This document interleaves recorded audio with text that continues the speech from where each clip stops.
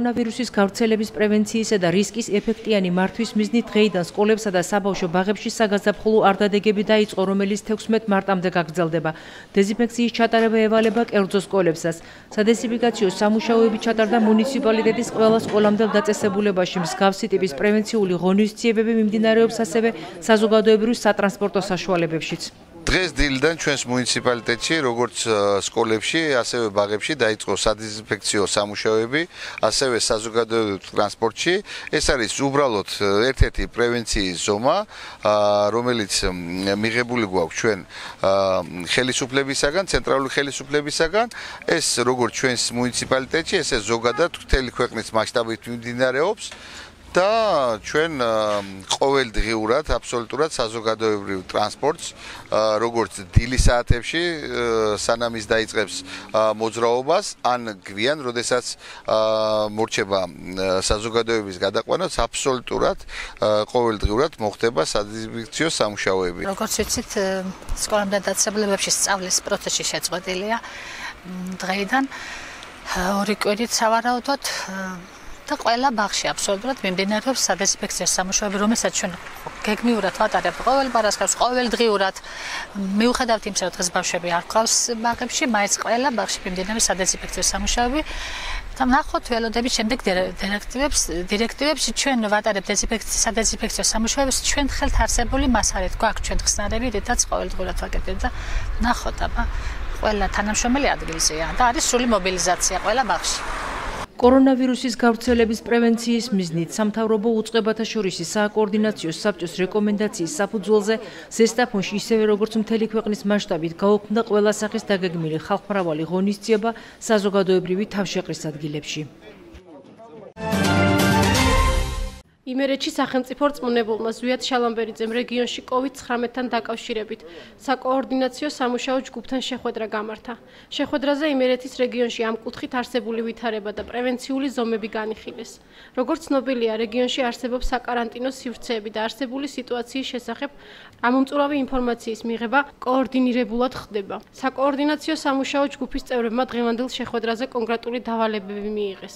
მათ შორის საქართველოს ჯანდაცვის სამინისტროს რეკომენდაციები შესაბამისად რეგიონის მასშტაბით სკოლებსა და სკოლამდელი დაწესებულებების, ასევე საზოგადოებრივი ტრანსპორტის სადეზინფექციო სამუშაოების განხორციელების შესახებ. სპეცები ზედამხედველობის და დეზინფექციის სამსახურის უფროსის რუსუდან ხაჭაპურიძის განცხადებით, სადეზინფექციო სამუშაოები ეტაპობრივად ჩატარდება და ყველა აუცილებელ ლოკაციას მოიცავს. ამასთან შეხვედრაზე გაცხადდა, რომ სამთავრობო უწყებათა შორის საკოორდინაციო საბჭოს რეკომენდაციის საფუძველზე იმერეთის რეგიონში გაუქმდება 3 და 8 მარტს დაგეგმილი ხალხმრავალი ღონისძიებები საზოგადოებრივი თავშეყრის ადგილებში. სადღესასწაულო ღონისძიებები უქმდება ზესტაფონის მუნიციპალიტეტშიც. ორიგი შეხვედრა გავმართეთ მუნიციპალიტეტის მერებთან და შესაბამისი სამსახურის ხელმძღვანელებთან. მათგან მოვისმინეთ თუ რა პრევენციულ სამუშაოებს ატარებენ თავიანთ მუნიციპალიტეტებში კორონავირუსის გავრცელების წინააღმდეგ და მიეცათ ასევე მათ რეკომენდაციები თუ რა მიმართულებით უნდა გავააქტიუროთ კიდევ უფრო სამუშაო და როგორი მიმართულებით უნდა დავგეგმოთ ყოველდღიურად ეს სადეზინფექციო სამუშაოები, ეს იქნება სკოლები, ეს იქნება ბაღები, ეს იქნება სატრანსპორტო საშუალებები და ასე შემდეგ. დღეს იყო მიღებული ძალიან მნიშვნელოვანი რეკომენდაციები და გადაწყვეტილებები იგივე თქვათ სკოლებში, ბაღებში გასატარებელი ღონისძიებების, მოსახლეობის ინფორმირებულობის დონის ამაღლების მიმართულებით, საზოგადოებრივი ტრანსპორტის დეზინფექცია, დეკონტამინაციის სამუშაოების დაგეგმვისა და განხორციელების მიმართულებით და ეს ყველა ეს გადაწყვეტილება ხვალიდან უკვე მოქმედებაში იქნება მოყვანილი ადგილობრივი თვითმმართველობებისა და საზოგადოებრივი ჯანდაცვების მეშვეობით. COVID-19 შესაძლო გავრცელების პრევენციის მიზნით სასაზღვრო პუნქტებსა და აეროპორტებში საველე კარვები დამონტაჟდა, სადაც მაღალი რისკის ქვეყნებიდან შემოსული პირები სპეციალურ დაწესებულებებში გადაყვანამდე განთავსდებიან. კარვებში იმორიგებებს სამედიცინო პერსონალი. ლუგარის ლაბორატორიაში 14 ნიმუშია, რომელთა პასუხები დღის მეორე ნახევარში იქნება ცნობილი. ამ ეტაპზე საკარანტინო სივრცეში 97 ადამიანი რჩება. დაავადებათა კონტროლის ეროვნულ ცენტრში აცხადებენ, რომ ქვეყანაში მზადყოფნის რეჟიმი გაძლიერებულია.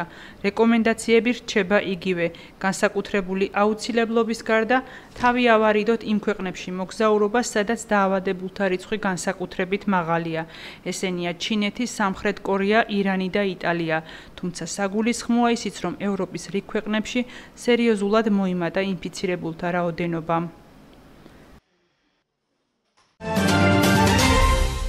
ერთიანი ეროვნული გამოცდებისთვის რეგისტრაცია დღეს 2 მარტს დაიწყო და 30 მარტის ჩათვლით გაგრძელდება. საერთო სამაგისტრო და სტუდენტთა საგრანტო კონკურსზე რეგისტრაცია კი 9 მარტს დაიწყება და 26 მარტს დასრულდება. აპლიკანტებმა რეგისტრაცია ელექტრონულად შეფასებისა და გამოცდების ეროვნული ცენტრის ვებგვერდზე უნდა გაიარონ. 2020 წლის ერთიანი ეროვნული გამოცდებისთვის რეგისტრაცია დღეს 2 მარტს დაიწყება და 30 მარტის 18 საათამდე გასტანს. ხელმისაწვდომი იქნება აბიტურიენტებისთვის ერთ-ერთი ყველაზე მნიშვნელოვანი დოკუმენტი ცნობარი.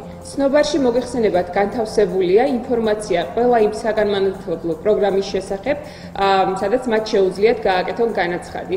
ასევე აქ არის მოცემული პასუხები ხშირად დასმულ კითხვებზე. მიუხედავად იმისა, რომ რეგისტრაცია რამდენიმე ეტაპიანია, თუ პირველი ეტაპი არ დაასრულეს მათ 30 მარტის 6 საათამდე ისინი ვეღარ გადადიან. დღესვე განათლების სამინისტროს ცნობით პირველ კლასელთა რეგისტრაციის პირველი ეტაპი დაიწყო. პირველი ეტაპი 2 მარტიდან 16 მარტის ჩათვლით გაგრძელდება. რეგისტრაციის გავლა სპეციალური საგანმანათლებლო საჭიროების მქონე პირებს შეეძლებათ. პირველ კლასელთა რეგისტრაციის მეორე ეტაპი კი 27 აპრილიდან 8 მაისის ჩათვლით იქნება შესაძლებელი. მესამე ეტაპი, ანუ საყოველთაო რეგისტრაცია კი 13 მაისიდან 5 ივლისის ჩათვლით იქნება შესაძლებელი. 2020-2021 სასწავლო წლისთვის დარეგისტრირება შეძლებენ ბავშვები, რომლებსაც 6 წელი 15 სექტემბრამდე უსრულდებათ. დღეიდან დიდმარხვა დაიწყო, რომელიც 19 აპრილს აღდგომის დღესასწაულზე დასრულდება. დიდმარხვა 7 კვირიანია და ის თავისი განსაკუთრებული წესებით გამოირჩევა. დიდმარხვის პირველი შვიდეული სპეციფიკურია და ტრადიციულად მას მკაცრად იცავენ. ორშაბათიდან ხუთშაბათის ჩათვლით ტაძრებში წმინდა ანდრია კრიტელის სინანულის კანონი იკითხება. აღდგომის მარხვაში მეორე, მესამე და მეოთხე შაბათი მიცვალებულთა ხსენების დღეებია. ეკლესიებში ამ დღესთან დაკავშირებით საკურთხი იკურთხება. ამ მარხვაში იწყება მიცვალებულთა 40 დღიანი მოხსენიებაც. შემდეგ კი ტაძრებში ზეთის კურთხევის საიდუმლო, ანუ 7 გზის ზეთისცხება სრულდება. დიდმარხვის ბოლო კვირა, ანუ ნებიშვიდეული განსაკუთრებულია. დიდმარხვაში იკრძალება ხორცის, რძის პროდუქტების, კვერცხისა და თევზეულის მიღება. გამონაკლისია ხარების და ზობის დღესასწაულები. მრევლისთვის ამ დღეებში თევზეულის მიღება შესაძლებელია.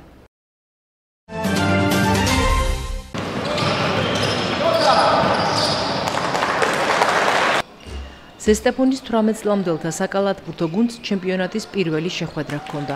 ასპარეზობის დებიუტანტები ბელიგის გათამაშებაში რუსთაველ თანატოლებს დაუპირისპირდნენ. შეხვედრა ზესტაფონელმა კალათბურთელებმა დიდი ანგარიშით 77-42 მოიგეს. მატჩი საუკეთესო ლუკა ჭეიშვილი იყო, რომელმაც საკუთარ გუნდს 23 ქულა შესწინა. 21 ქულა მოიპოვა ანზორ ბოჭორიშვილმა.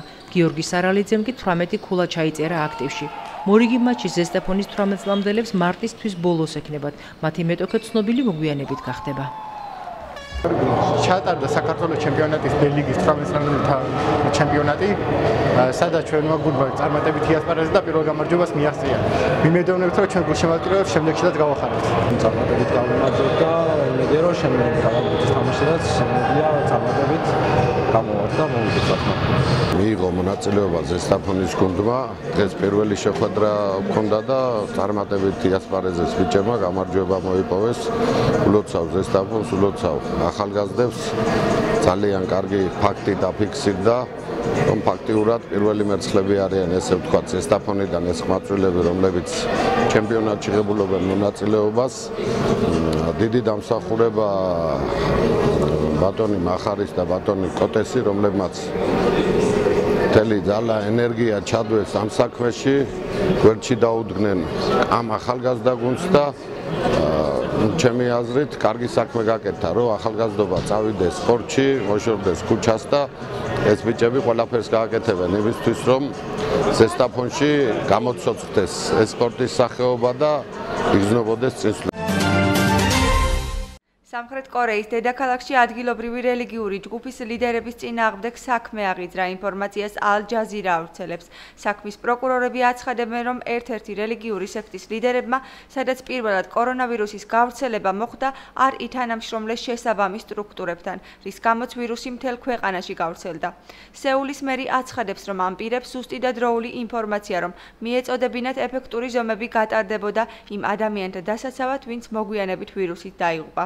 BBC-ის ინფორმაციით ოფიციალურ პირებს მიაჩნიათ, რომ რელიგიური ჯგუფის წევრებმა ერთმანეთი დააინფიცირეს, რამაც ქვეყანაში კორონავირუსის ფართო გავრცელება გამოიწვია.